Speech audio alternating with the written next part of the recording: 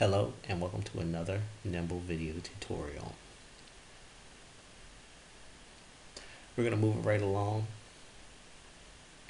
and I'm going to show you three more libraries, none of which that I created, that I was able to integrate with the Nimble IDE through its web interfaces.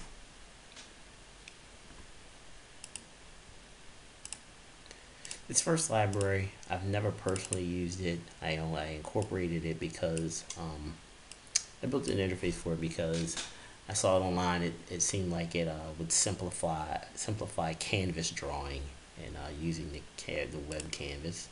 It's called Raphael. Again, I've never used it. I just thought that it would be a nice addition because it would integrate so simply to the Nimble platform. So we're gonna just bring Raphael onto this dialog and build it really quickly. I believe once the library is initialized, it's just it should draw just a circle on the screen just as the starting default canvas drawing.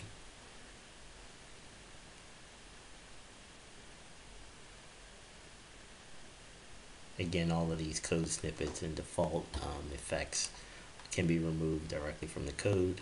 It's just about getting you a jump start, getting things initialized, and making sure that they're going to be functioning properly when it starts.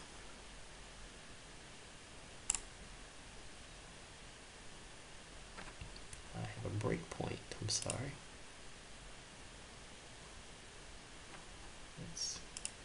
There we go.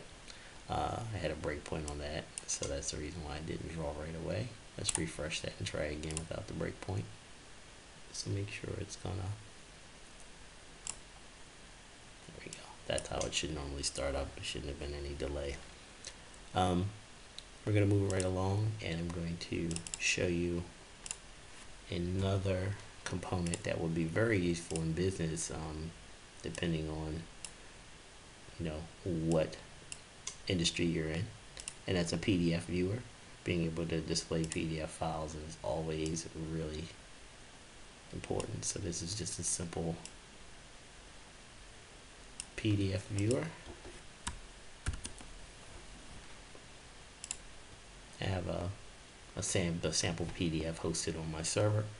So the idea is this component will read that sample PDF and be able to display it in pretty much all the major browsers, I believe.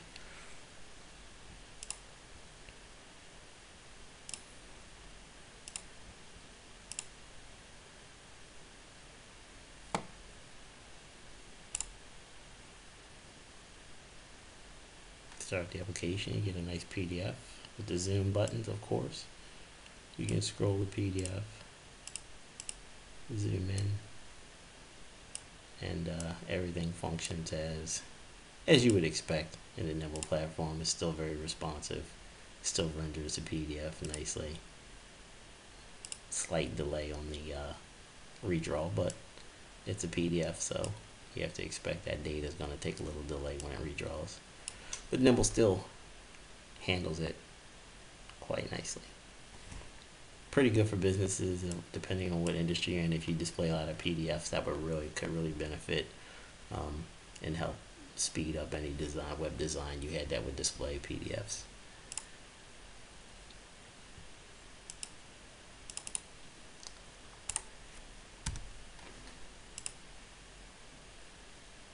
We're going to remove that one, and last but not least, we're going to show you one of my personal favorites. I've used this library. I pulled it in at a couple of my current job, just as for demos, because it was so useful. And even at a previous financial agency, I used this for some prototype work. This is called VizJS. It's nothing more than a timeline control. If you have anything that you need to display on the timeline, you can use this control. It works really well, and this should integrate seamlessly into the Nimble platform. So I'm going to display the timeline on this dialog, but I'm going to make one other change to the component, and that's to dock all the sides of the timeline, so that if I resize the dialog, the timeline will also resize.